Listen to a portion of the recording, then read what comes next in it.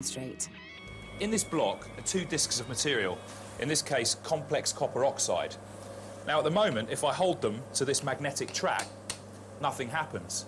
However, when they're cooled to extremely low temperatures, in this case using liquid nitrogen at minus 196 degrees centigrade, they become superconductors. As I pour it into the unit, the superconductor is capable of generating its own magnetic field equal and opposite to that of the track, allowing the tram to levitate. Now, as we cool them down, it should start to raise. Now, the person who comes up with superconductors that work at room temperatures is going to end up very rich indeed, because unlike the maglev train, levitation here is for free. It doesn't require any power at all. When you force a magnetic field into the superconductor, is attraction as well, which enables it to travel upside down as well. But there's no way you'd get me on a train like that.